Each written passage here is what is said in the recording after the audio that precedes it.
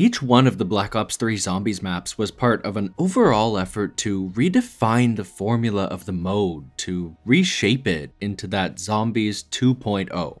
To that end, every map up until this point had been very different, but they did all have at least one thing in common.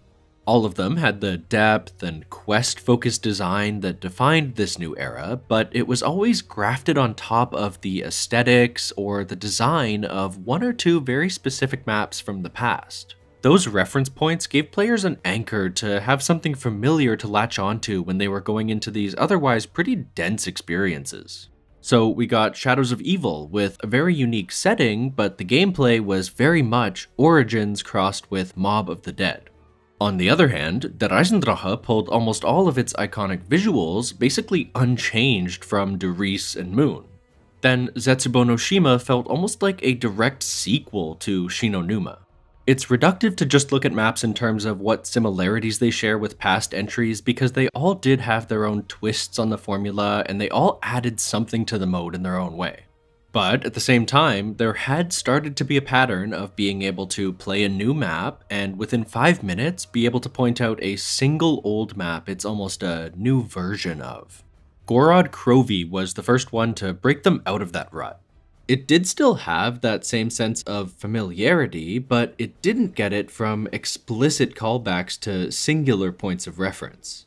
Instead, it was more that it conveyed the feeling of playing a classic map with more general design elements while still standing on its own and not being tied to anything specific. If you're trying to pick an entry point where a classic player can get a foothold into the Black Ops 3 ecosystem, the Eisendrache is the obvious choice just because of the raw amount of in-your-face nostalgia. But Gorod Krovi took a bit of a different approach and works on a different level. It was the map that, based on its own merit and not using any cheap tricks, actually feels the most like playing a Black Ops 1 map ported into the modern era. It has been known by many names, but I know it as Stalingrad, City of Blood. The first big step to making that work was reprioritizing the mystery box after a lot of the changes that Black Ops 3 had made ended up destroying a lot of its value. In the past, it used to be the only place you could get any weapons that were actually good at killing. Wall guns were for the most part rifles or SMGs or shotguns, just things to get you through the early rounds before you got your real gun. In contrast, in all the Black Ops 3 maps, you could buy assault rifles like the M8A7 or the KN44 off the wall whenever you wanted. There was no reason to gamble when for the price of less than 2 spins, you could just buy a guaranteed good mid-round option. You didn't even need the box for the high rounds either, because with the introduction of double pack-a-punch and alternate ammo types, those same wall guns could now carry you infinitely deep into a game. Even if you wanted a true main map wonder weapon, those hadn't been in the box since Buried, not including the Giant, only because it was a remake of an earlier design. On Kino der Toten, the Thunder Gun was the holy grail. No matter which 4 players you got together, every one of them would have no problem spending tens of thousands of points spinning for it. It was just worth it, especially because you'd probably get a good secondary like an LMG or a Galil on the way. In Black Ops 3, the most exciting thing you can see come up in the box is maybe monkeys. By the time you've opened up the map and have enough points to start spinning the box consistently, you could easily have already built the Wrath of the Ancients or the KT-4 completely independently. Gorod Krovi took at least that part back to basics. The big, exciting new wonder weapon was back to being purely a lucky spin of the box with no way to build it even if you wanted to. That did end up taking some agency away from the player, and it meant that some games had worse RNG and might feel worse as a result.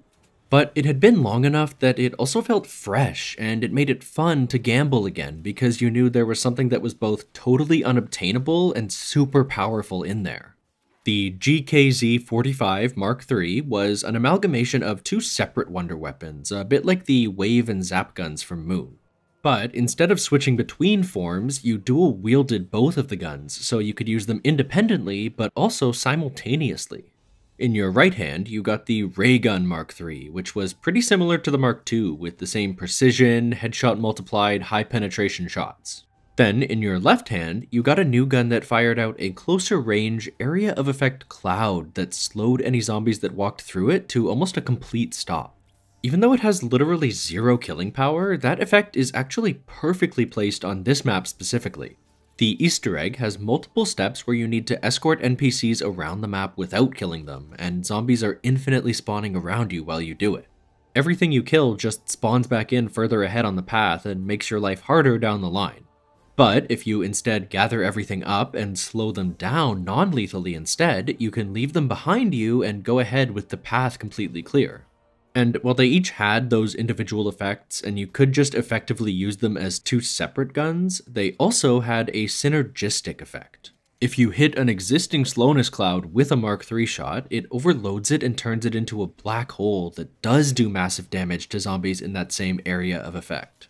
Now, if that was the only change to the box, just that the wonder weapon was in there, that still wouldn't fully fix the problem of that gamble just not being fun anymore. That would make hitting the box basically required again, but 29 times out of 30, you'd get something that felt like a waste of money because, again, you're already happy with what you have. The only bright side is that one wonder weapon. At its core, that's just forcing a repeatedly disappointing experience on the player, and when they hit that single jackpot, they breathe a sigh of relief and never engage with that system again. So, to have more of a balance of ups and downs and have those more mid-range things to excite you on the way to getting the wonder weapon, they added a couple other things to the rotation. A lot of them were exciting because they appealed directly to the nostalgia of that Black Ops 1 audience. You could get the FFAR, which was basically the same thing as the old FAMAS, or going even further back, the best point gun of all time, the PPSH returned for the first time since World at War. The Shadow Claws were a set of crossbows that, when pack-a-punched, got the ballistic knife's ability to revive players with the projectile. Those kind of upgrades that fundamentally changed how a gun operated beyond just increasing stats had been mostly missing from the last two games outside of a couple very specific examples. Things like the Awful Lawton's distraction shots, or the AUG getting a shotgun as an attachment. That pack-a-punch potential meant that even though the Shadow Claws were terrible for getting kills, a player who was looking to play medic could still get excited to see them come up. Beyond just the nostalgia hits, there were other box exclusives that were just independently good, again to help make that gamble fun again. There was the L4 Siege, a launcher you could be super mobile with, which made it perfect for both phases of the boss fight. And monkey bombs were a mainstay, they had always been good to get. This time they had even more potential because they had a side Easter egg to upgrade them, so they acted a bit more like the Lil Arnies. After that, they pulsed and killed zombies throughout their whole lifetime instead of just one single explosion at the end. As a bonus, because that upgrade was coded as a pack-a-punch, you could skip that whole quest with one of the new gobblegums introduced in this DLC. After the changes to the box, the next big step for building a map with Black Ops 1 sensibilities was addressing the complexity that was so controversial in all of Black Ops 3. The developers didn't want the solution to just be to remove that depth entirely, because that's what this new era of zombies was. It's the foundation of the entire concept. Gorod Krovi wasn't literally supposed to be a Black Ops 1 map, it was still supposed to be modern, just in a way that re-examined those early entries and folded back in some of those design elements. So they didn't actually remove any of those gameplay layers. The map still had all those hidden, discoverable little secrets that augmented your gameplay in a bunch of different ways. And because of the time trial system, more than any other map in history, there was a ton of space for you to tangibly improve and express mastery over time. To make that still existing depth more palatable, what they did was avoid the middle ground where all the complexity was surfaced to the player, but also left just vague enough that they didn't know how to get started. In Gorod Krovi, it felt like everything had moved to one of two extremes. They either made the cause and effect of a system super explicit and really easy to understand, or they went the other direction and made it truly hidden. They were trying to avoid the situation where a first-time player gets halfway down a bunch of different side quests and gets frustrated because they have so much going on and they don't know what they're actually expected to be solving. Just comparing the inventory screens of this versus Zetsubou no Shima, you can see that right away. Hitting the back button on this map is so much less overwhelming, especially when you realize that over half the space is dedicated just to a detailed description of unlocking Pack-a-Punch. The Mark III is in the box, and they don't show you any side buildables like a gas mask, so the only thing that screen asks of the player is to build the shield. Then, Zombies players had gotten used to there not being labels on interactables and having to blindly press buttons on the environment to make things happen. But here, in multiple different places, there was that explicit UI text explaining exactly what things did to make some of the more important elements less ambiguous. When you pick up a code cylinder for a Groff module, you get an unmissable pop-up telling you exactly where you need to take it to be able to trigger that Zetsubou-style alter defense that will get you a Pack-a-Punch piece. If they wanted to leave that out, they could have gotten away with it. The cylinders were already color coordinated to match their machines, so it would have been on par with something like Shadows of Evil. But because it was part of Pack-a-Punch, which is really a fundamental part of any map, they kept away from that level of obscurity. And that way, the process for unlocking the weapon upgrade system was back to being rooted in a very classic, go to the 3 corners of the map and press a button, like the very earliest days of Derice and Ascension. There were the added complications of actually getting the cylinder and then going and doing the defenses, but those felt like small and natural enough extensions to that formula, and importantly, they were very transparent with that overlaid UI text and the glowing green beacons guiding you around. The Specialist weapon has the same thing. Those challenges from Zetsubou returned, and each player gets a randomized set of 4. 3 of them gave basically the same rewards as last time, max ammo, a selection of guns, and a random perk bottle, but the 4th one wasn't random. Instead, it was a detailed, plain text description of every step to unlocking that last part of your arsenal. This time, you didn't need to poke around at all the different systems of the map and see what responded. You could just straight up read that now you needed to kill napalm zombies. For that, you got the Specialist with the most variety and functionality to that point.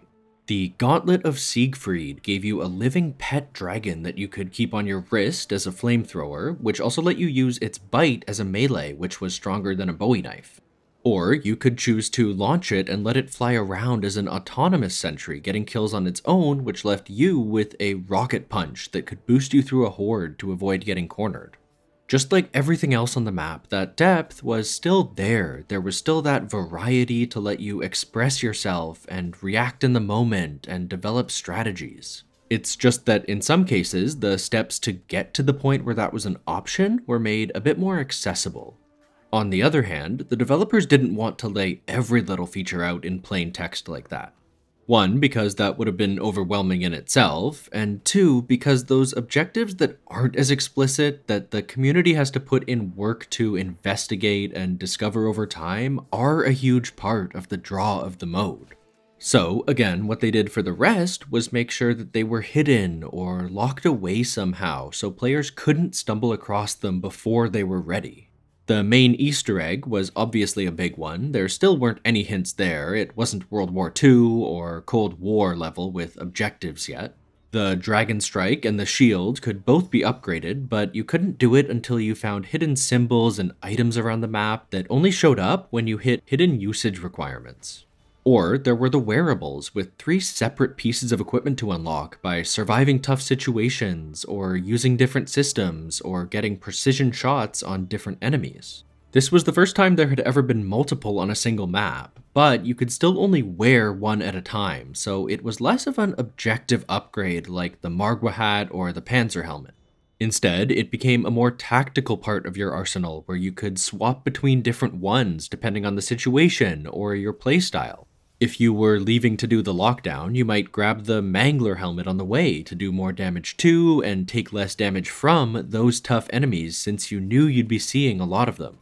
Then, once you finished and you got back, you might swap to the Valkyrie hat so you could do the same thing for those other special enemies if you were having trouble during their max ammo rounds. Or the Dragon Wings gave you resistance to all fire damage, let you get your team a free ride to Pack-a-Punch, and let you teleport yourself straight there instead of having to go through that unskippable cutscene. Correspondingly, they were the most involved to get, being gated behind getting the specialist, doing that lockdown, and flying around the map multiple times. But the important thing there was no checklist for doing any of that. The fact that those were all requirements for getting the dragon wings wasn't surfaced to the player in any way. There isn't even a conspicuous, empty space in the environment that might hint that something will go there in the future. All 3 wearables just get dropped in right on top of mannequins that don't look out of place where they are from the start. Just one random game, when you happened to do all these things, the wearable would just show up and blow your mind. Any of them realistically could have been designed as a buildable, with the requirements, or at the very least, the constituent parts listed on the inventory screen. But then, getting them isn't as exciting. You feel like you're just filling out a checklist, just doing the prescribed setup that the developers intended, that everyone else is already doing. If they just randomly appear one day, then they give the player, and by extension the whole community, that sense of mystique, and it makes everyone wonder what else could be out there. You felt like you had broken the game and gotten one over on the developers, or at the very least you were in on something with them. Obviously, they were all very intentional and just as carefully crafted as everything else in the game, but just that difference in presentation can really change how players interpret something. And kind of tangentially related to that idea of hiding things from the player was the way some features were gated a bit more strictly. Maybe some things weren't totally invisible, but at least they'd be structured in a way so that a new player couldn't get too far down a convoluted side quest before they'd done the basics. A big example there was, again, the Gauntlet of Siegfried. You physically couldn't get started on it until you'd unlocked Pack-a-Punch, because the first step took place in that isolated location. The beauty of Gorod Krovi is that it's more than just a great throwback map that hides away some of its complexity in order to be a bit more like Black Ops 1. It was how it looked backwards, but also forwards simultaneously, and in all those callbacks, it also layered in new advancements and added things to the mode. Speaking of things being hidden, maybe the biggest focus of the map was almost completely invisible to players until they really started to put the time in and master it. The only hint that they were tracking something new was that there was a timer counting up in the inventory screen. Behind the scenes, there was a ton of focus put on rewarding players for speed, which really hadn't been a variable you needed to consider before, outside of a couple isolated subsystems like the Pentagon Thief or singular, retryable steps of Easter eggs. Before now, you had always been able to chip away at the zombies at your own pace. With them not having regenerating health, and the only progression gate being a fixed number of kills, there's literally no downside to taking some time to reposition to a new location, or spending some time gathering zombies up to make a more efficient train, or making a crawler and going around doing Easter egg steps and getting perks and ammo and new weapons. You could play this map that way too. At its core, it still had that same foundation. But, optionally, rounds 5, 10, 15, and 20 all had a par time attached. If you got there faster, you unlocked progressively better and better wall buys for melee weapons that you couldn't get any other way. The best one, the reward for beating the round 20 time, was a one-hit kill until the mid-30s, as good as the upgraded 1-inch punch from Origins that you had to do the entire Easter egg to get. Even the most basic one from the round 5 challenge was pretty good, with it being about the same as a Bowie knife, but only costing 100 instead of 3,000. But still, the rewards themselves weren't something you realistically wanted or desperately needed every single game.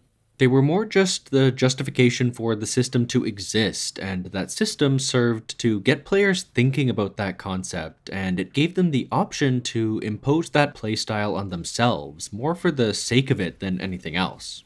It wasn't just that isolated time attack system that brought that pressure either. The map was a big exploration of that idea, and it integrated it in multiple different ways. The Easter egg had it built in, with the bomb step being a high-stakes version of the classic Samantha Says, but this time, if you took too long or made a single mistake, every player in the game could be instantly downed and your whole game would just immediately end. And the reward for beating the entire thing was that every player got gifted every perk for free. Usually, that's all it was. If you went down, you still lost them just like if you had bought them. But if you speedrun the Easter egg and finish it in less than 115 minutes, 115, those perks become permanent and you can't lose them in any way like the ones on Moon. Since there was a Der Wunderfizz on the map, solo players could also use that to get easy infinite quick revives, so that as a reward was worth the effort it took to do the speedrun. Matching really well with that was the way most of the steps came in a randomized order too. Finishing the Easter egg wasn't just a matter of memorizing a set path, you had to be able to react on your feet and be ready to do any given trophy challenge at all times. That made the speedrun a real test of your skill and knowledge of the map instead of just your ability to memorize a single set route. The game as a whole being timed adds a ton of interesting complexities into the formula. There's just the foundation of how it tests your mastery of the game and the map. You have to know the best route to go to get all the upgrades, you have to know where to stand to efficiently kill zombies, and you have to be able to survive under that pressure and while you're executing all those strategies. But on top of requiring you to just be good, it also subtly changes how you have to play the game itself. It definitely gives you a lot less freedom to reset to max power, so you're very rarely fully stocked. If you run out of ammo mid-round, it can cost you almost a minute to leave your spot and go get more off the wall. It's a lot more efficient to swap to something new that's closer, or hit the box and take the first thing that comes up instead of hitting over and over again waiting for some perfect spin. A lot more variety gets forced onto you just by the nature of having to take whatever you can get. It also acts as a difficulty modifier. You'll spend more time with less perks because you have to work your way over to them during the action of the round instead of being able to make a crawler and grab them the second you have enough points.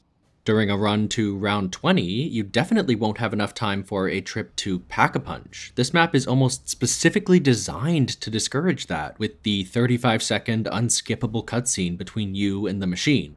So, you're trying to do something that's more difficult than just basic survival, with guns that probably aren't your favorite, and what you do have, you can't even upgrade. Like they do everywhere else, the Mega Gobblegums do invalidate a lot of that challenge with ones that let you instantly upgrade your gun, or get all of the perks right at the start of the game, or even straight up skip rounds entirely to artificially lower the goal you're going for.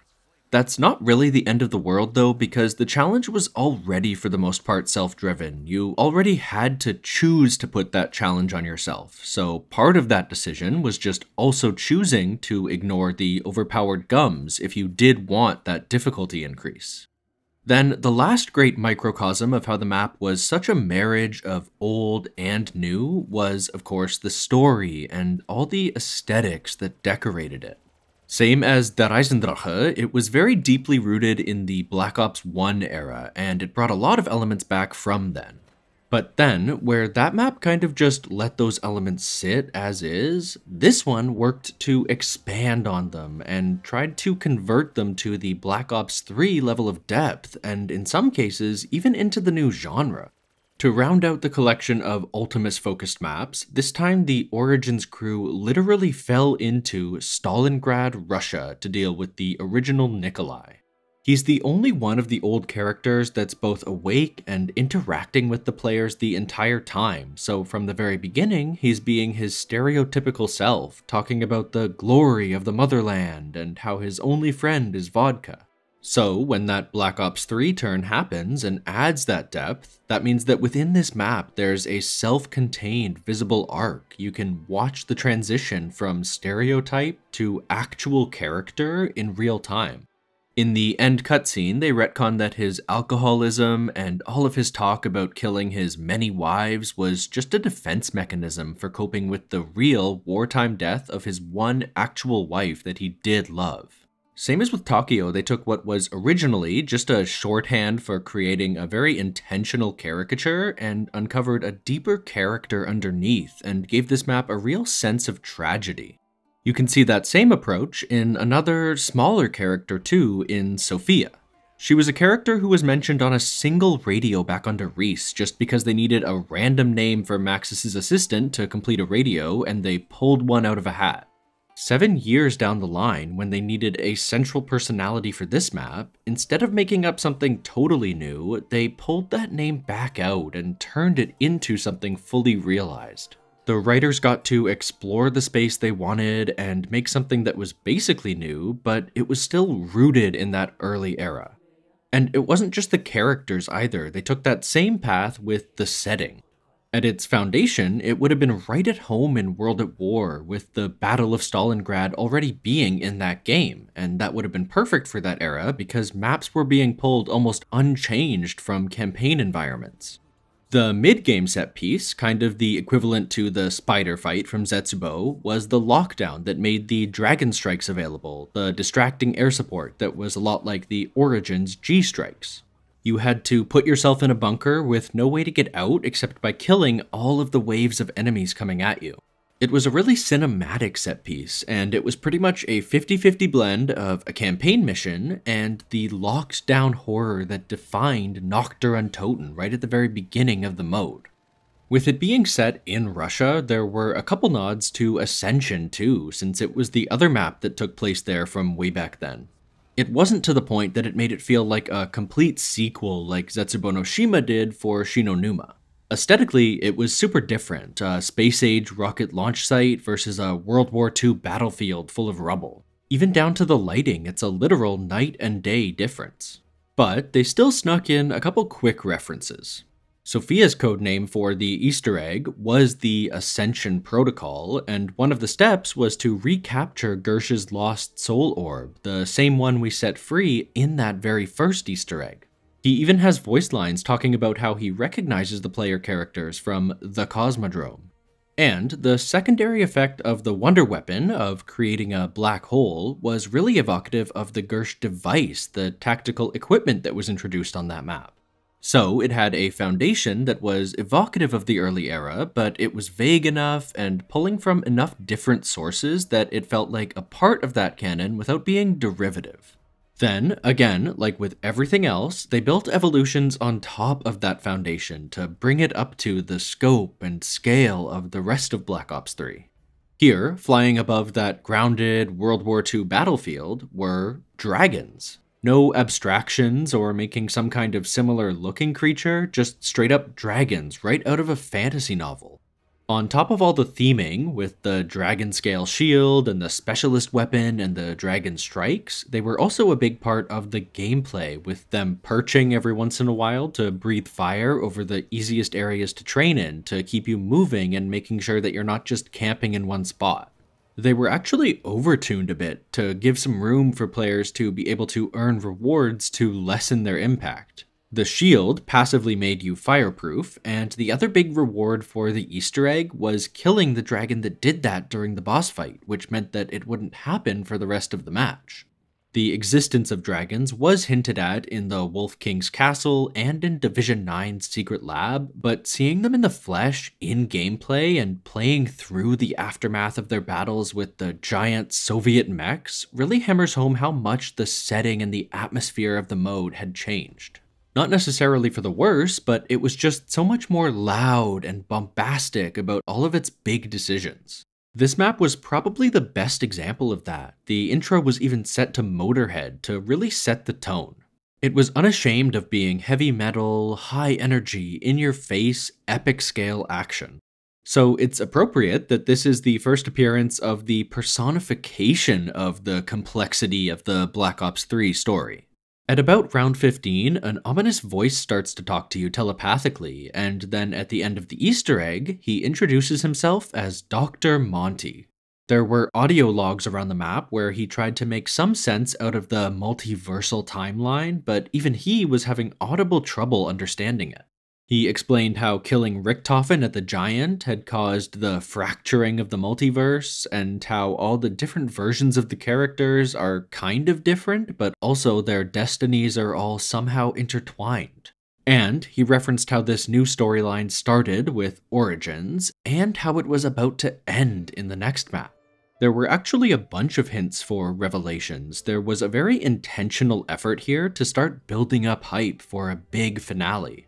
There were pianos with sheet music that had that name on it. Hidden notes talk about what would end up being the end cutscene of that map, with 4 time-traveling knights wielding staffs, and the Easter egg cutscene for this map ends with a teaser that starts with not just to be continued, but concluded with a name reveal and everything. That level of explicit advertising for the next thing was pretty unprecedented for the mode, outside of a couple very subtle hints like the Derice corkboards, and they kept that going in the marketing over the next couple months. It was so extreme that it honestly might have hurt Revelations in the end.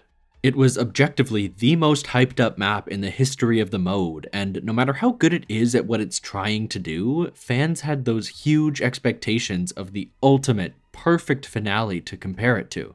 Since this video is about Gorod Krovi though, at this point the community was still in that pure hype phase, and investment in the story as unequal to the gameplay was at an all-time high. It was the polar opposite of the way things were back in 2010, when only the most die-hard fans knew or cared about Richtofen being in the Illuminati, or what the Vrilya were.